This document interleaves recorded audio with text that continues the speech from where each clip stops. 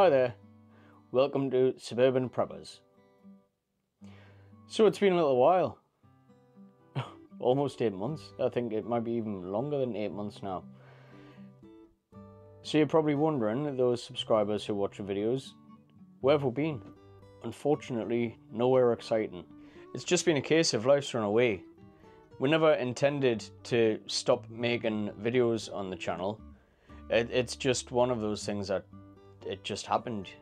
Like I say, life's just been pretty chaotic. I've had shift changes at work, so I don't know whether I'm coming or going with the shifts that I work. Sometimes I work loads of days where I never seem to get a day off, and then it seems like I've got a few days off in a row, as is the case now. I've got 4 days in a row, but because I've worked so many to get the 4 days off in a row, I'm exhausted. It took us 2 days to recover from the lack of sleep. I work very early in the mornings.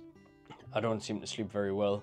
If I go to bed early to try and get the 8 hours, I'll wake up after 3 or 4 hours and then I can't get back to sleep. So I probably get around 5 or 6 hours sleep a day. And like I say, when I've got so many days where I'm working in a row, the lack of sleep just catches up and has me absolutely exhausted. On top of that, Laura has a new job as well, so I mean, she's got fixed hours, so it's great for her, you know. However, unfortunately, with my shifts, we're like ships in the night. You know, we pass each other, we never really see each other.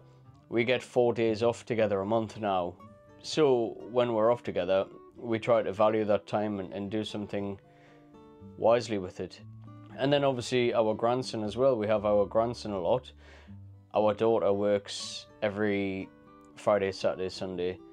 So Laura works Monday to Friday, so she has our grandson on the weekends when she's not at work. And again, anyone who either has a toddler or has had a toddler, you'll know what it's like. You know, you've got to have eyes in the back of your head. You can't take your attention off them for 2 minutes, otherwise they're doing something they shouldn't be, or whatever, you know. So it's just how it is. But I'm back. It's probably just going to be me by myself. Hopefully Laura will appear in some of the videos as and when she can, but she's still there in the background even if she's not on the camera on the videos. So unfortunately for you guys, you're gonna have to put up with me. Sorry. So what does the future hold for Suburban Preppers YouTube channel? So I'd like the channel to go more of a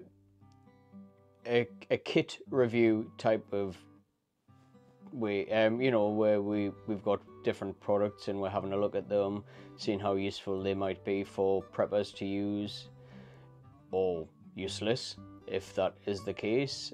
Obviously nobody funds this channel, only myself and Laura, so some of the kit you might look at it and think, wow, that's rubbish, but you know, we're having to pay for it all out of our own pocket. You know, we might not have the top of the range best items, but you know, we've got what we've got. We're like everyone else in life. We have our lot, the hand that's dealt with us, and we deal with it as best we can, you know. So some people might have the money to get more premium items of what we've got. Some people might not have the money to get the items that we've got and might have to get a lower quality or go without. But, you know, it's not to say that we are right and you're wrong, or you're right and we're wrong. It's just, it is what it is. On top of gear reviews, I just want to also give, like, my thoughts on situations, you know. Obviously the Russia-Ukraine thing is still a massive worry to myself and a lot of other people.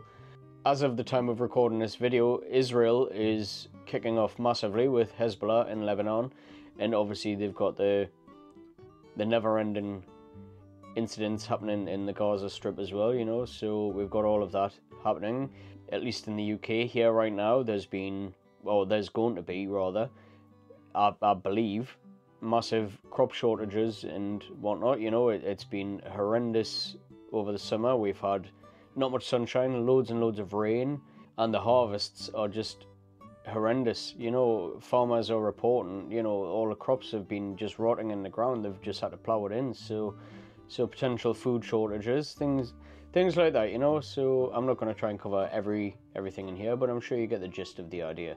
So as well as kit reviews and giving my thoughts on things, we also want to try experimenting with different things, you know, such as solar, seeing if we can create different items. Also the £7 for 7 days shopping challenge that we were doing. While we enjoyed doing that, it was quite time consuming, having to go to all the different stores and looking for stuff and picking stuff up and putting it back because it would take us over budget or whatnot.